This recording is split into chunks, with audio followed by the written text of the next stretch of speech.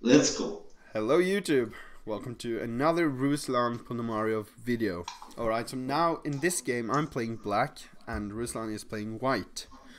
And he's starting off with e4 and I'm gonna play e5. Okay. And let's see if he plays knight to f3. He does. Alright, so let's play knight f6. Let's go for the Petrovs. You are a big fan of, I can see, Fabiano Caruana. No, actually not. But I really like this opening, even though I don't know it very well. So please feel free to test me in every possible way. Well, so far I don't know exactly where to find advantage. Well, Magnus Carlsen and his team doesn't know either, it looks like. But I didn't expect you that you will play Petrov or something somehow.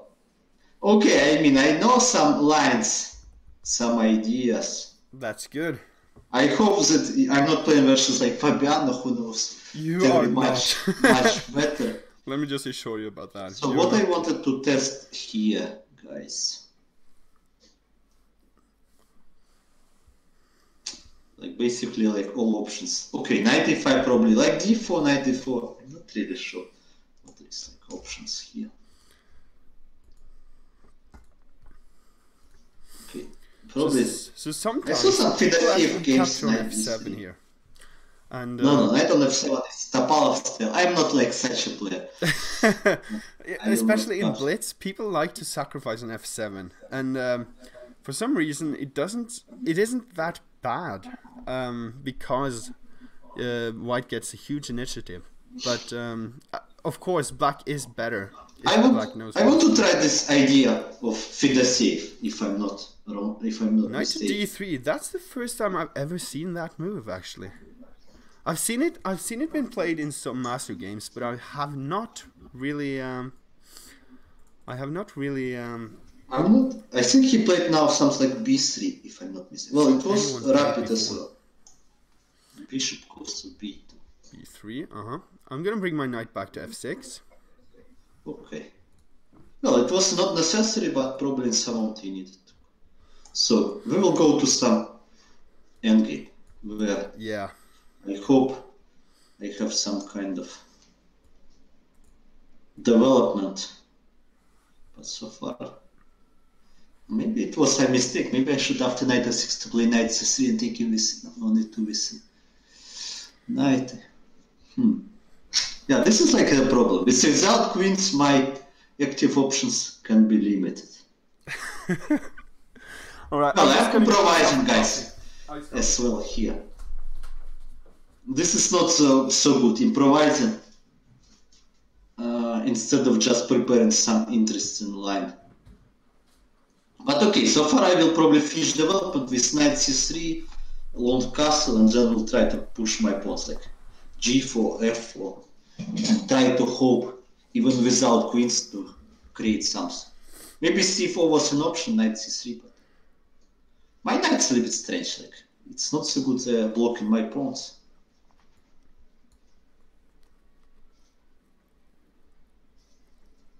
Maybe I'm actually okay. Game already started.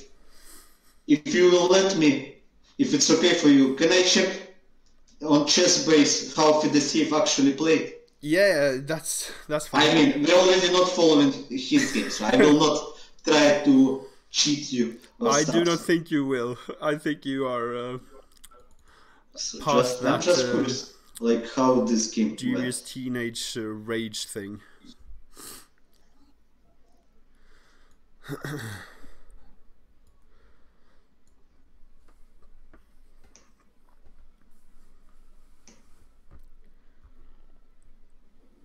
me see.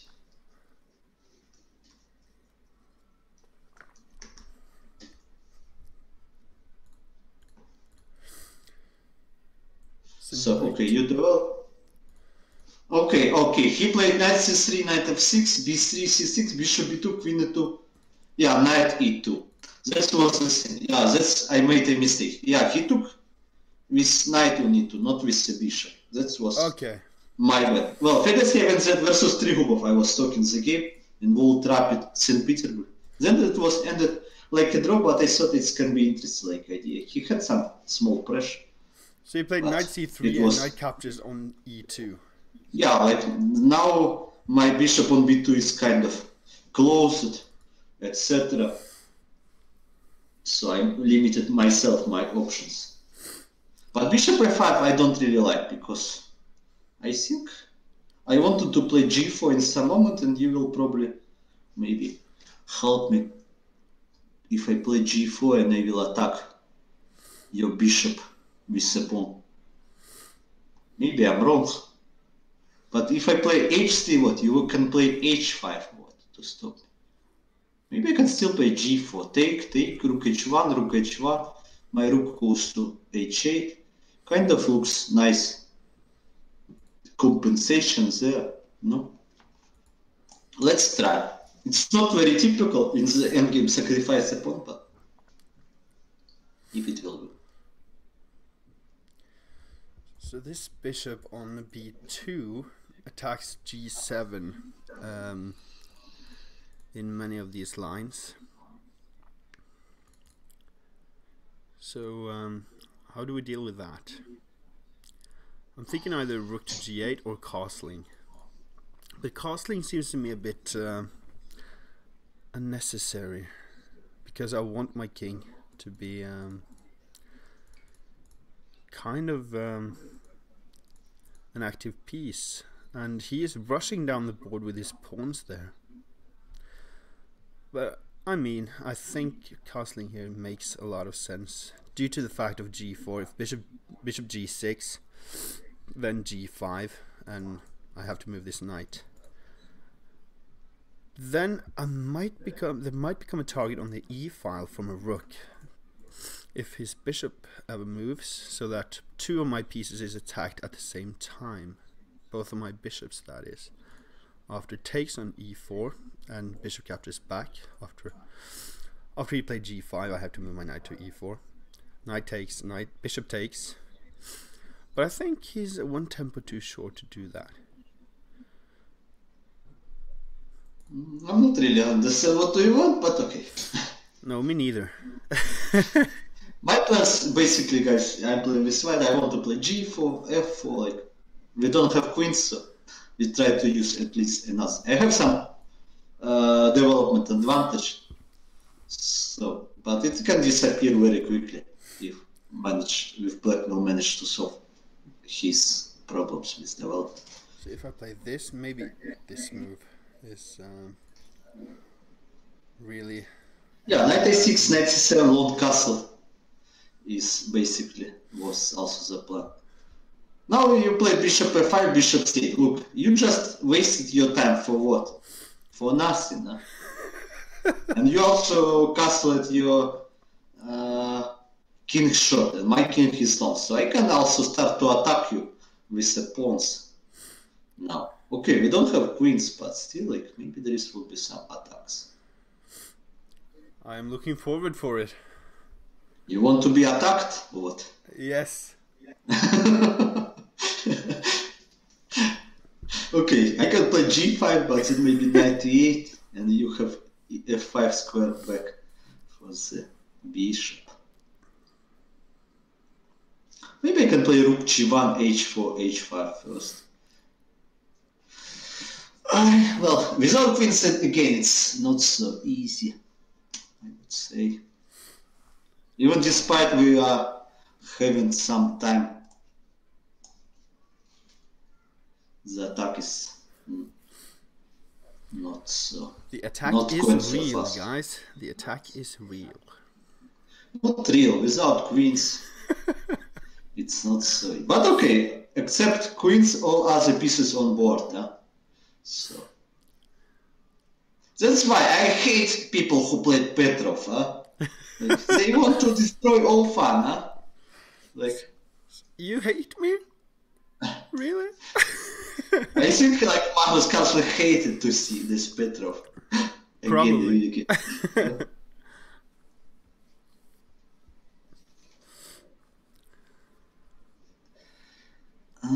So, I'm going with my pawns. Maybe h4 was not a very careful move. Maybe now you have knight e5, but okay.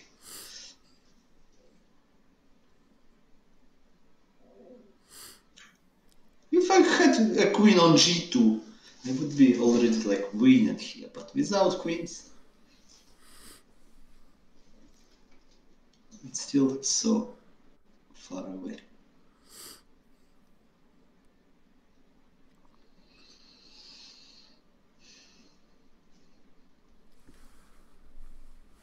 First time I have less time than you, huh? Good lessons. You're taking lessons very quickly. But okay, so far positions looks fine for me, I think. And with white, but lots of work requires to score a point.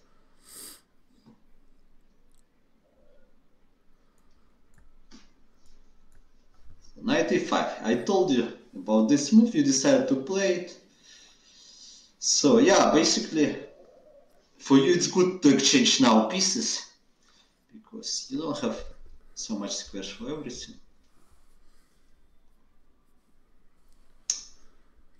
What I need to think.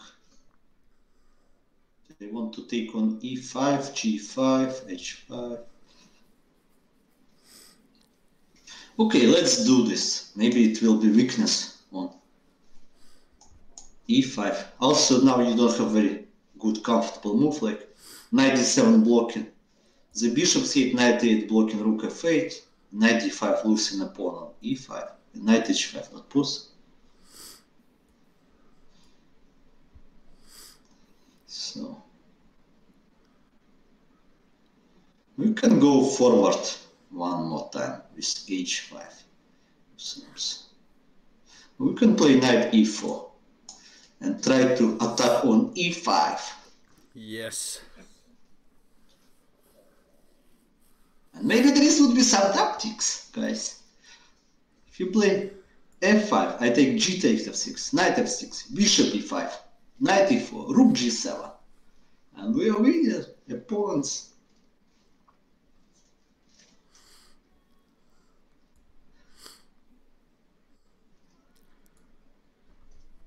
Bishop f5.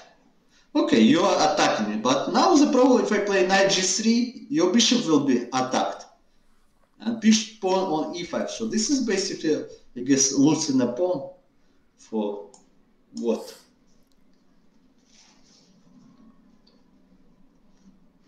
So some small pressure that I put finally give me some benefits.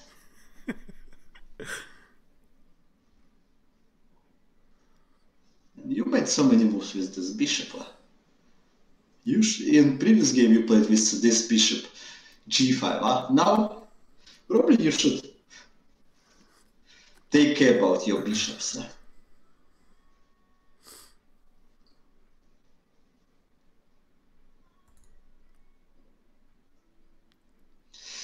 Feels like a cat toying with a mouse. Well, yeah, guys, for me, after 2 games, I feel like, yeah, maybe I not feel such much tension, but in this aspect, like to play.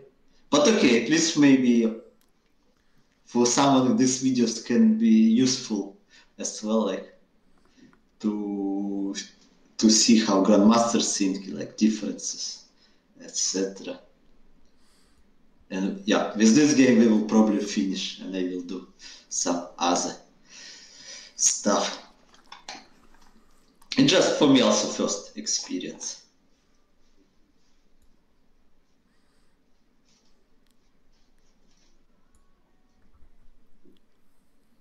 So bishop d6. I mean now I can go back if I want. Do I want to keep this bishop or I can play f4? No, I like this bishop a lot. This bishop on diagonal will still mix you some problems. Bishop d5. This is I didn't see. I was too relaxed.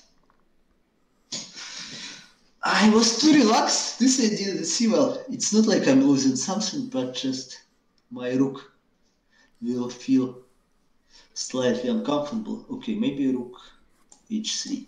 Let's play. You can attack me bishop b6, but then I have rook h2, so this is not like a repetition or something. I'm not loose, but yeah, I should be careful with my moves. Hi, Atilas, have you ever been in Hungary? Yeah, I was. Actually, it was my first visit outside of Ukraine. In 1994, I played in Szeged. World Championship under 12. Petrov, I think, lives here. But later, I don't think I was so much time. Well, I was playing some. Was more tournaments as well, I think, maybe near river Balaton, or lake, I would say Balaton, yeah. So rook d8. You play it, okay, you didn't play bishop e6. So now we can maybe just play something like this knight. Bishop c3 instead of bishop b2. Yeah, it was possible option. I just bishop c3, bishop a3, maybe some checks. Maybe it's kind of matter of taste somehow. Usually I don't like to block my own pawns without much reason, but yeah, it's also. So rook f3, basically a defense. Knight h6 doesn't do much yet because you have king h8 and it's not. It's rook f3, okay. Let's avoid the pin.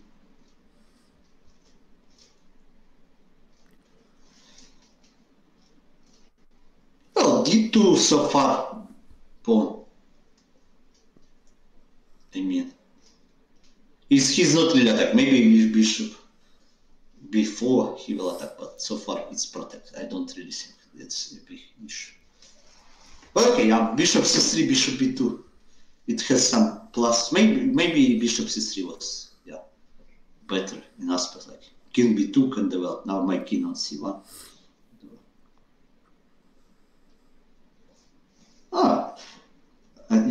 Attila Turjos, you play, you make a draw in Avruch and routes where there is like a tournament. Or you played in 1994 as well, huh? Okay. Well, I was kind of small kid in that moment. I remember, yeah, Peter Svidor was already like a star at that moment, but he still needed to prove it, like to.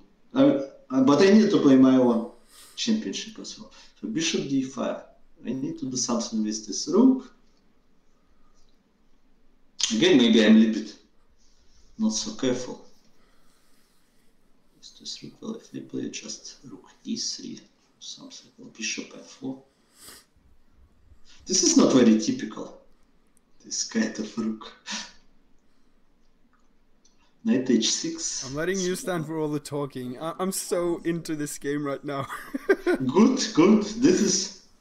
I can see that now when you are like concentrated, you play better, and I'm contrary. Like I'm down. Well, I want the pawn, so I feel like relaxed, but actually it can disappear. Advantage.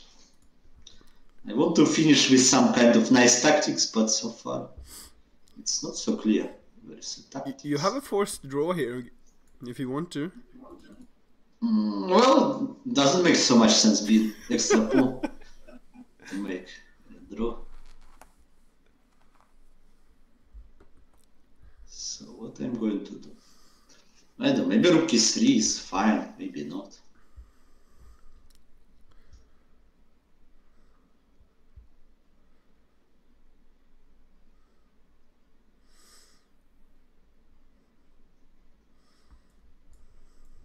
Wow, Attila tells me such stories. I still like keeping my also memories about this tournament. Like it was my first bronze medal.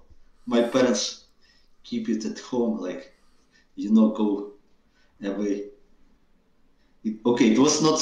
It was Ukraine was already independent at the moment, so it was easier to go out. Like if you will read Sasonka books, maybe you will understand. Like Soviet time was kind of your freedom was limited if you want to go outside, even to another kind like Hungary. It was, you need to ask for it. Knight c7 is a bad move, because first of all, on g7 is attacked. Also, you have knight d6, rook g6, bishop a3. Actually, I didn't really understand, but with rook e3, maybe I was threatening rook e8 and bishop g7. It's somehow not so sure. But now you will help at me to do this. So bishop g7 probably just winning a lot material or something. I can take this knight on g7 and then return back and try to mate with a knight. Maybe knight g7 is also.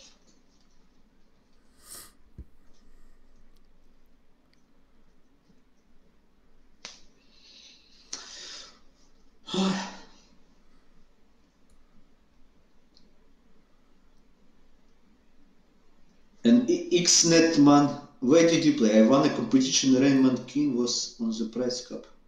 I did really, I a little bit mixed it. Like Attila Turza played in Segat and Xnet man, where did you play? Yeah, in 1996 I think I played under 20 in, it was called Sherfog, the city. So you want to take my rook. I want to mate knight h5, bishop e3, knight f6 is an option, knight f5, knight h6 also is an option. Knight f5 also, knight e7 is a threat. I don't know, everything looks so good here.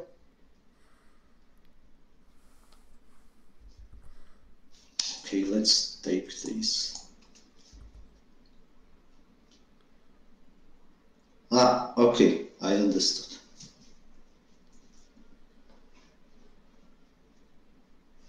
But anyway, congratulations that winning. Anyway, any kind of, even local competitions, it's winning something gives some extra motivation for the future.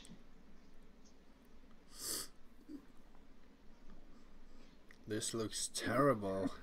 Of course it looks terrible, because knight f6 is coming.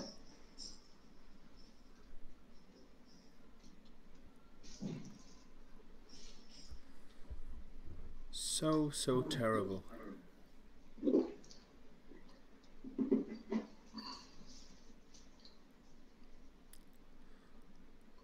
And do you play any kind of offline tournaments in Norway, some leagues or something? I used to, but I've moved back home to my hometown, and there's no chess clubs or anything here in this area. And like people, what, in this area, not really, like, you don't have anyone who really also like, wants to play chess? No, or something? No one. No. That's why I have a fun time streaming and making videos. Okay. Yeah, I also, well, in where I live in Bilbao, okay, there is like clubs, but for me the problem is like there is like no grandmasters or something. Like, to discuss some professional topics, some chess. I also feel lonely. I can understand that.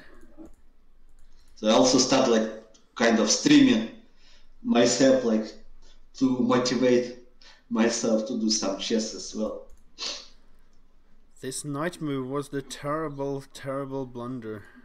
I mean, even without this knight move, yeah, of course. I was already 2 pawns extra, and your my position was totally crap. But at least I thought I had something to play on for. Now I don't.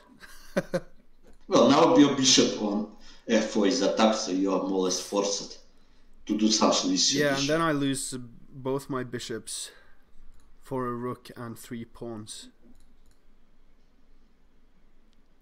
Or 2 pawns at least, but yeah.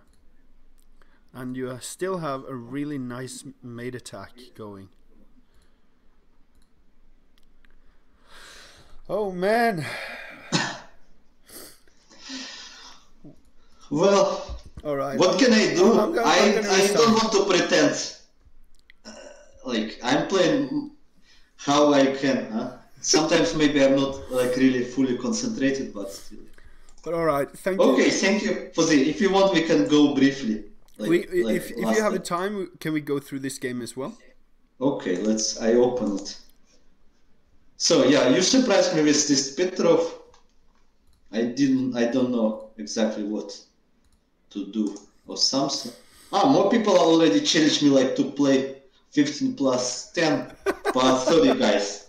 Like I want also like you are like it's like game cat and mouse, so that's why I also like to play against some type of grandmasters players myself.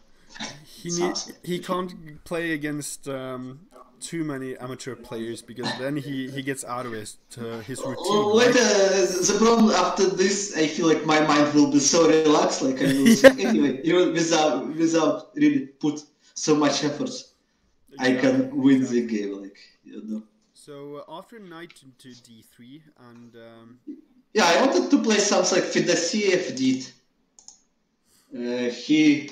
I think he played, but I think after knight f6 he played something like knight c3. His idea was queen e2, knight e2, and bishop on b2 goes. Like bishop not really closed or something. I'm not so sure if it's good or something, but basically this is what he did. I'm just so briefly his game, but knight c4 or knight f3 is the main moves. Yeah, of course. Knight d3 is kind of very rare move, but I personally had some games I played here. For example, this kind of endgames. d3, knight f6, bishop g5 versus Bu Xianzhi on Olympiad. I kind of like this position, but still very solid for black. I'm not so sure that... My bishop move was terrible, bishop f5, because I let you play g4 and h4 and stuff like that. Like, I literally gave you those pawn moves for free. Actually, I'm watching this game, but I forgot. Knight c3 was played by Fedoshev actually. Knight c3 actually was a game that Caruana beat Kramnik in Berlin, I think, yes. Okay. Knight c3, d3 takes c3. But this structure I like less. So actually b3 was already improvisation from my point of view. But maybe it's not so bad. I mean, later after knight c3, knight f6 he developed. Okay, so I played bishop b2. Take, knight c3, c6. Okay, c6, okay, move just in case to prevent knight b5, castle. And bishop f5 I don't like at all. No, me neither. Once I see it again. Like, I should have played castles or knight bd7, I think. Well, there is another plans like knight bd7, but the problem is that your bishop on c8 is kind of Another close. idea I had was knight a6 and bring it to knight a6, yeah, knight c7, maybe bishop d7 and castle. This is more or less what Bu Xianzhi did versus me in another situation when I have knight on f3 instead of g3. Yeah. Maybe I will play here something like rook e1 anyway. Knight c7, bishop d1. Like try to prevent a long castle. And if you play something like bishop e6 and maybe knight f4. This is what I hope in some kind of pressure with g4, h4. I don't know. So you still need to finish development because I develop all my pieces. But you have like rook a8, knight b8, bishop c8, king on e8. Like you need to think where you want to develop this. Maybe bishop f5 was not so bad if you decided to take on d3. You could also play something like knight bd7, g4, and taking on d3 and castle. I mean, I have two bishops, but still not so easy. And h4. I actually have to go pretty soon. Okay, so if you want, we can finish this. Sure. So yeah, I played after g4, bishop back to c8. Yeah. And you played rook d to g1, which makes perfect sense. You want to attack my castle king, right? And those pawns are storming up the board, and your bishop on the b2 is really just an annoying piece towards my king side.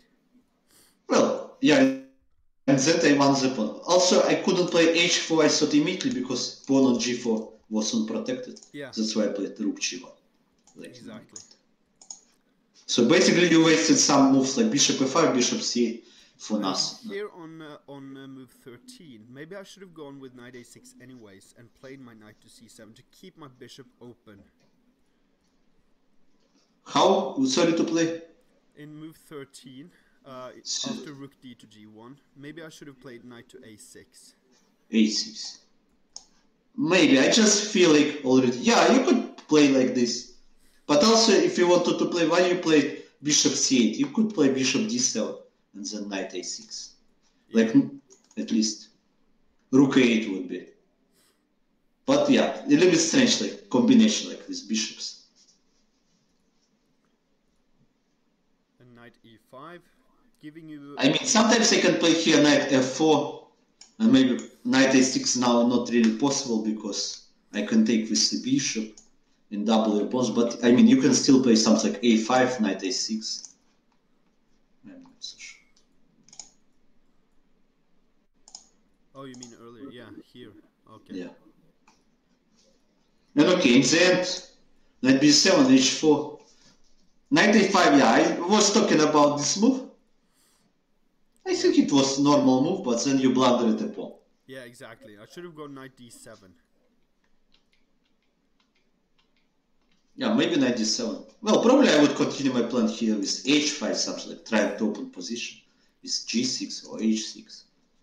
Yeah, but then I at least have f6, right? Yeah, I mean, you don't need like to take on g6 or something. Yeah, I still need to open. But yeah, I have some ideas. Maybe f4, try to open bishop. Some ideas I have, but it's not so clear yet. So after knight to e4, your move, knight to e4 on move 17. Yeah. What to play other than what I play? Like, I'm losing that pawn anyways, and if I try to play f6, you're going to take it. Yeah. Knight captures, bishop captures. Maybe that is doable. Oh, this is also like losing a pawn, and if you take with a bishop, I can also take on f6. Well, you can take with rook, bishop e5, rook f2. You are not like losing the pawn, but this looks very bad. Yeah, like I have very strong bishop, maybe even something like bishop c4 and h5, like open more or something. But if I wanted to keep my pawn, that would have been what I had to play. Yeah, maybe knight d6 was an option. Knight d6. But okay. But then I have also something like knight f6 check. I thought. Yeah, that looks. King h8 and then take here. Very bad for me as well. Yeah, because if you take, I take. And then bishop captures e5 after. Yeah, probably maybe knight 8 was already like mistake. Now I'm winning. So. I'm not really was planning that after knight 8 I will win the pawn, but suddenly, like all my play was putting bishop on b2, then I justified somehow. Sometimes it's happened, like you are not really planning some tactics, but if you put pieces on good squares, it can work. And contrary. Maybe I should grab that knight on f5 after after I played bishop e6 on move 22. Maybe I should have just grabbed that knight on f5. Yeah, you could grab it, I mean. But still, I mean, I have just extra pawn, two bishops. Of course. Slowly, I will convert my advantage, I think, here. Exactly. But I was hoping, of course, I'm an amateur player. I'm playing hope chess, you know. So I was hoping that after bishop to d5, that you would get your rook out of the way, and I could play bishop to f4, attacking d2. Well, you could play here bishop f4 on move 24, I think. Yeah, but my problem with that was knight to e7. Knight e7. Well, knight e7, king h8, like, really. But yeah, you can play something like maybe rook then d3. Knight captures d5, maybe. knight e5. Yeah, you can do this. Rook d5. I mean, again, I'm like just extra pawn. If I'm not blundering my own rook, then I just, again, okay here. Yeah. Slowly I will convert. There was one moment also someone commented. Like I played bishop b2, maybe bishop c3 was an option, like to keep king b2. Yeah, sometimes maybe it's possible as well. I also thought about f4 to play. But okay, I mean, after move 19 for the grandmasters, it's technically should be like winning. Yeah. I see. After bishop captures e5. Because it's extra pawn and there is no like compensation, etc. Yeah, I'm already having trouble coordinating my pieces here. Yeah. Well, you can still coordinate, but I mean, the pawn advantage is something that like it's going to be. Yeah, but my knight on e8 is really stopping my rooks coming into the game. Well, you can play knight d6, for example, here if you want to develop. Sure. Instead of. But I mean, I still have all kind of advantages here, like knight h5. Maybe I can do. Yeah, this bishop again very strong. That's why I wanted to keep it. Yeah. I totally understand that. Maybe already on move 20, after you played your bishop to b2, maybe then already I should have tried to chop that knight off. And then play knight to d6. Like bishop captures g3 and then knight to d6. Well, you can do it, but again, I'm telling you, like, okay, you just here. If I play perfectly, you are lost anyways. Yeah, totally. I'm just trying to survive. I mean, just that for grandmaster level, this advantage of one pawn is usually enough somehow. Yeah, I understand. Like when you play some amateurs, but I mean, it doesn't mean that you need to resign here. But from analytical point of view, it's difficult to say this move was better than another. Exactly. When you already lost, maybe sometimes it's better, like to try to use some kind of tricks or something. That's what I was trying to do with. Like sometimes, okay, you will lose faster, but if your opponent plays perfectly, but maybe it's more possible that your opponent can make a mistake. Like yesterday, I had one blitz game versus one blitz Rafa Nadal, was his name, and I was totally lost with black. I was pawned down, my position was bad, and I decided, okay, I will suffer. I just sacrificed a piece or something, and somehow he was a little bit not very careful, and he blundered something. So cool. My tricks worked somehow. Of course, I could say that maybe moves that I made even like makes position from materialistic point of view even worse. But I tried my chances sometimes. This is like. Yeah, thank you so much for being able to join me on this Giant versus Master video series. Okay, so I hope when you will upload the videos you can share the link. I will definitely send you the links, and thank you guys in the chat of Ponomariov's stream so much for taking part of this as well. It has been an honor to play you, and I hope that sometimes in the future we can actually play some other time as well. But for now, thank you so much. And we can think what we can do. I mean, like the Twitch chess community still like developing slowly, yeah. But why not? We can try to think that it will be interesting, like some kind of fun. Maybe one day, who knows? Like there is like some kind of shows, hand and brain. Like it's also possible to make. That would be so fun if we could do a hand and brain. Yeah. Well, I mean, the year just started. Exactly. We are in contact. You know my email and my contacts. So if you have some ideas, I know where you live. All right. Well, Alexander Turpin actually visited it. Yeah, It was a little bit mess in my home at this moment. Oh yeah, But now Alexander. it's Yeah, better. yeah, yeah. So yeah, if you guys haven't checked that one out, you can.